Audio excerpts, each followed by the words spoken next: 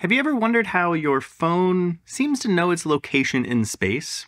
Not its position on Earth, that's done through satellites and GPS, and that's a different story. But its actual physical location and orientation. A lot of phones you can just flip over to turn them onto silent mode, or you can use star tracking apps to look through your phone up at the night sky, and it tracks the movement of the phone in three-dimensional space. And when you think about it, it's a pretty remarkable capability because there's no moving parts inside your phone. You know, it's a screen, a battery, and a bunch of microchips. So how does it actually do that? This capability is accomplished using a small chip inside your phone, often costing less than $1, but inside that chip is a huge amount of really interesting technology. Today we're going to take one of these chips, break it open, and take a look inside to see how this works. This video is sponsored by Keysight, and their Live from the Lab virtual event. More on that at the end, but spoiler, they're giving away a lot of cool stuff. These devices are known as micro electromechanical systems, or MEMS devices for short. And I lied to you a little bit at the beginning, they do actually have moving parts inside the chip, which is what allows them to track your phone throughout space. But because it's done using semiconductor technology, the same thing to make actual microchips, they're very, very small microsystems that are moving around. There are a whole bunch of different kinds of MEMS devices, gears and turbines and little pop-up flexures and different kinds of sensors. The device we're looking at today is an accelerometer gyroscope combination chip. Features a 3-axis accelerometer and a 3-axis gyroscope. Now first we have to get inside of the chip. This can be a little tricky to get open. I had a few different chips, so I tried different methods, including etching it with a laser, burning it out in a furnace, etching it with a different laser, mechanically scraping it with knives and tweezers, and eventually you're left with 2 pieces of silicon that are bonded face to face. Inside of this double silicon package is the MEMS device. These 2 wafer bits are bonded together, and the bond is fairly permanent, so there's not a great way to open it other than just kind of cracking it open with a sharp razor. Each time you do this, you're liable to damage the insides, and the mechanical bits are very delicate. And so I basically destroyed a couple different chips and took images of all of them to make a composite final diagram of the device. As you can see, there are 6 discrete components inside this device. Each one of these corresponds to either an accelerometer or a gyroscope, and each one is dedicated to one direction of movement, either X, Y, or Z. So I know it's challenging to really visualize how small these devices are. The scale is kind of hard to think about. So the entire chip is only 2 millimeters wide, and these really fine comb features on the side of some of the devices, you can fit several of those onto a single human hair, just to give you a little bit of context. And this isn't really helpful, but it's kind of fun to think about. An average sized bacteria could fit comfortably on top of one of those combs. I don't know about you, but I have a hard time mentally visualizing how all these different mechanisms work without, I don't know, just tracing all the pieces by hand. But that'd be crazy, right? I mean, that would take a long time. Hit it! That's what I'm talking about. Wait! Okay, now, from the beginning. Hit it, boys. It took a week. You're welcome. These are 3D printed replicas of all of the mechanisms, and we'll use them to help describe how everything works, because sometimes it's easier just to see how the pieces move kind of in the real life rather than just looking at it on a microscope. And we won't really talk about this too much, but I just want to mention it because it's such a cool property of MEMS devices that I want you to keep it in mind for the rest of the video. The pictures you're seeing now, they're all made out of silicon. This is a single crystal of silicon that's been microfabricated in this really complex shape. And it's been done in a way that allows the silicon to move and flex to accomplish its goal. And so it's just, I don't know, it's really interesting that we can fabricate these amazingly complex devices out of a material that's basically like glass. It's a really brittle, hard material in a way that lets us detect accelerations and torques and spins. So just a really cool property of MEMS devices, and one of the reasons I find them infinitely fascinating. Okay, so let's talk about the accelerometers first, because they are much simpler devices than the gyroscopes. There are 3 accelerometers, and they're laid out at the top of the device. The ordering, best I can tell, is X, Y, and Z. The job of an accelerometer is to detect linear accelerations in one axis. So if you're holding your phone and you drop it, the phone will feel an acceleration in the negative Z direction, which will be picked up by one of the accelerometers. This is the Z accelerometer for the device. So when you drop your phone, this is what's recording the acceleration downward. It looks complicated, but ultimately there's really only two pieces here. So there's a bottom half and a top half. And they function basically the same. So we'll look at the bottom half first. It's connected to the base with these 4 posts, and that's what keeps it rigidly attached.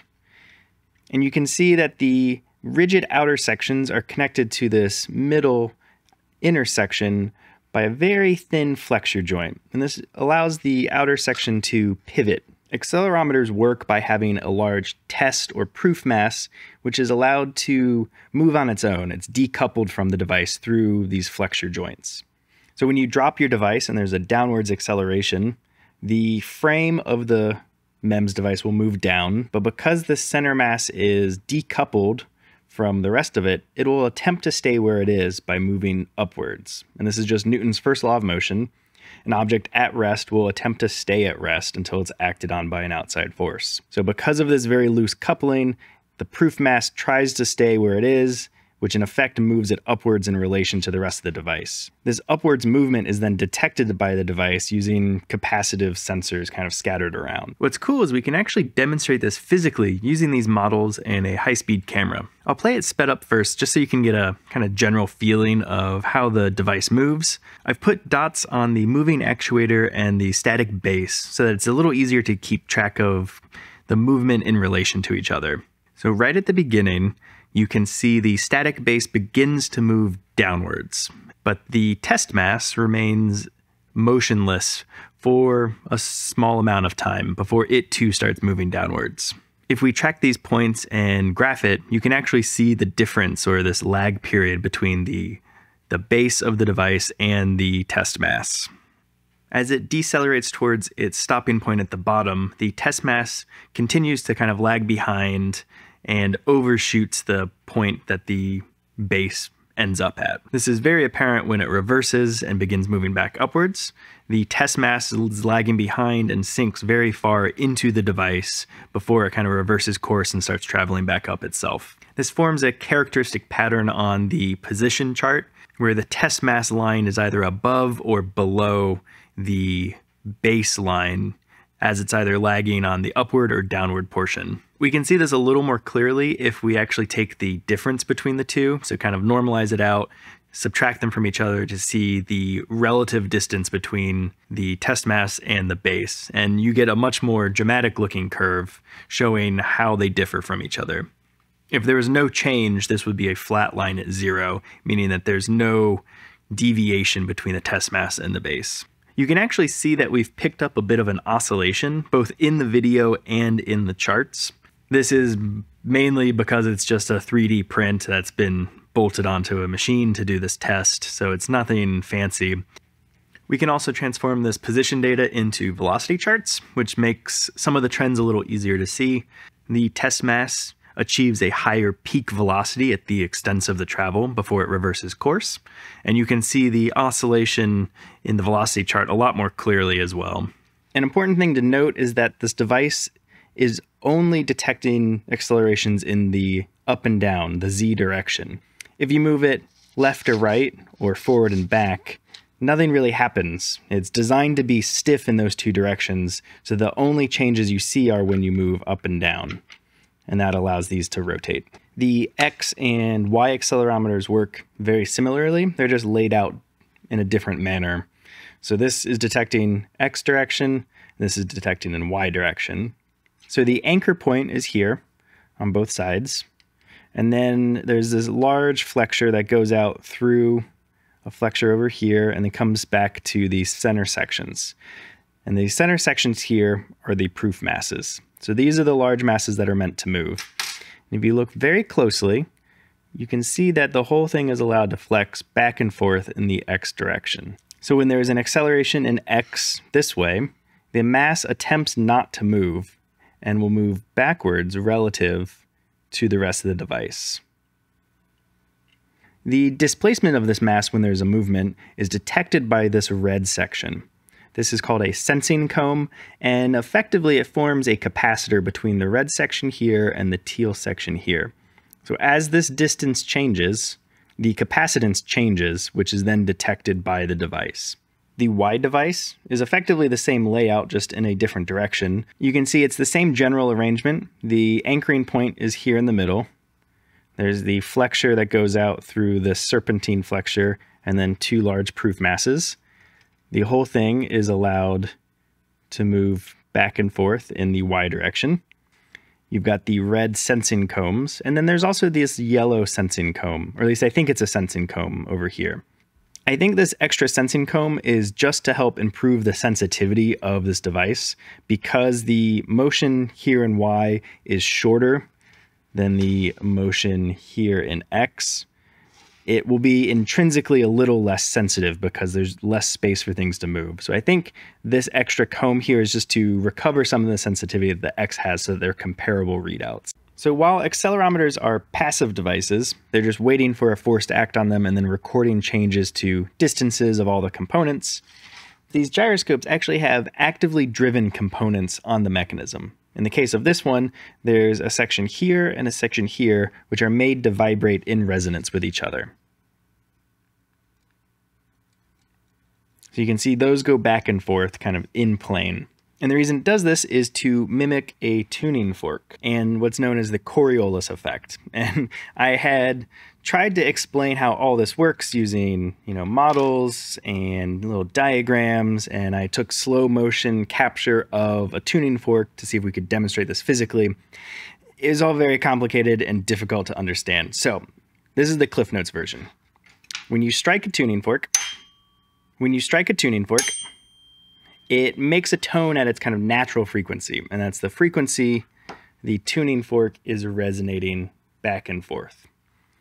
If you were to apply a rotation to that tuning fork, kind of down the axis of the vibration, so it's rotating this way, there's what's known as a Coriolis force.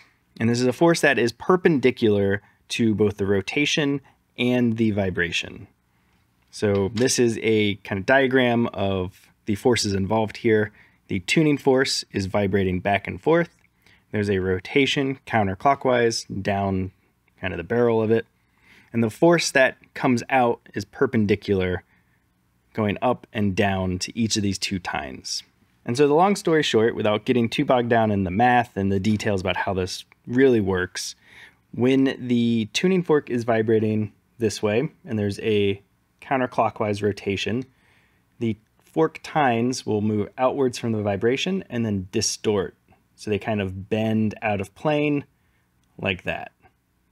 And so this Coriolis force, the part that's making it bend this way, is what's detected by these gyroscope mechanisms to determine that there's been a rotation in that axis. So if we look at one of the gyroscopes on the device, well, it doesn't really look like a tuning fork, does it? But I promise it's functioning like a tuning fork. So there are two sections, one here and one here, which are designed to vibrate in resonance with each other. So for this device, it moves back and forth like this. Using our little visual aid here, when there is a force going back and forth on these sections, and then a rotation around this axis, it'll cause an upward force and a downwards force. So it'll pivot these two sections here. And conveniently, underneath these two sections are two little trenches to give more movement to this device so that the kind of inner mechanism doesn't hit the base. Now, it gets a little more complicated, but the high-level details is that when these two sections move out of plane, it alters the resonant properties of these two pieces. So say these are resonating at, 100 kilohertz. When there's a rotation and these two pieces move out of plane, this resonant frequency might change to 98 kilohertz or 105 kilohertz. It isn't altered in some way.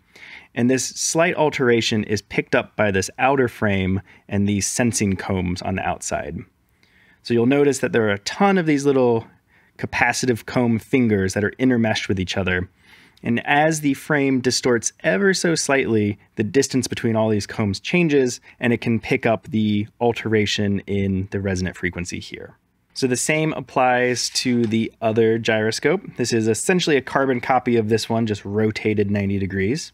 So while this one is vibrating in this manner, back and forth, this one is vibrating up and down, but effectively is the same. It has the same pivoting mechanism here in the middle, has the combs on the outside to detect the changes, just like this one. And then we come to the final gyroscope, which looks a lot different. So this gyroscope is designed to detect rotations kind of coming out of the plane of the device, which is why it's not just a rotation like these two. But the principle is the same. We've got a vibrating mass here in the middle. It's vibrating this way. There's a rotation which allows the center section to pivot. And that pivot is picked up on the outside by the sensing combs. Unlike these two devices, there's no trench underneath the base of this device because it doesn't need anything to rock or pivot out of plane. Everything is staying kind of in plane X and Y.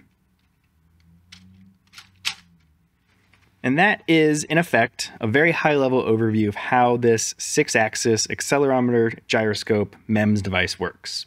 Now, I definitely glossed over some details here, like why you need a tuning fork model to begin with, or how some of these devices are driven or sensed. But this should give you a pretty good high-level overview of how this type of device works, at a microscopic level. In effect, you've got a heavy mass that doesn't want to move, and you've got a tuning fork that's vibrating. And that's really all there is to it.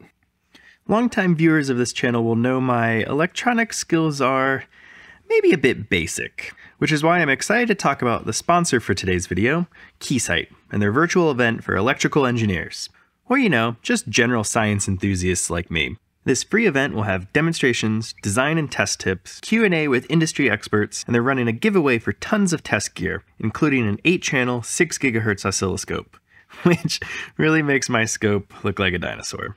The next installment of this bi-monthly live stream will be March 14th, where they're talking about all the things that I should probably learn about. Circuit board, rules of thumb, modern simulation tools, current return paths, ground plane arrangements, like electrical stuff. Since this is a material science channel, what caught my eye is the liquid nitrogen demonstration, where Keysight is going to show how the extreme cold affects the performance of a 50-ohm trace. And honestly, unrelated to the sponsorship, I'm really excited for one of their summer live streams. Keysight will be touring some quantum computing labs and talking about the technology and some of the engineering challenges involved. Quantum computing is this really neat mix of material science, optics, and electronics, so I think it'll just be a really fascinating event. If you sign up using my link down below, you'll get an extra entry into the Keysight test gear giveaway, and hopefully you can pick up some cool stuff. Definitely check it out, and I'll see you there. I hope you found that as interesting as I did. I personally love these MEMS devices. They are just infinitely interesting to look at. I mean, you open them up and they're aesthetically just very beautiful devices with these very regular geometric patterns and serpentine traces, but they're also just really clever devices. They're straddling that micro to macro scale, utilizing the properties of a really difficult material like silicon to make a tiny little moving device that you can embed into a cell phone. It's just such a cool field, and I always find them super interesting to look at. There are a lot of different kinds of MEMS devices out there, so if you have a favorite that you would like to see on this channel, leave me a comment down below and I'll try to find some to pop open. Accelerometers and gyros are definitely the most common, because they're used in cell phones, but there's a lot of other kinds of devices too that I think would be interesting to look at someday. I think that's all I've got for you today. Thanks for watching, and I'll see you next time.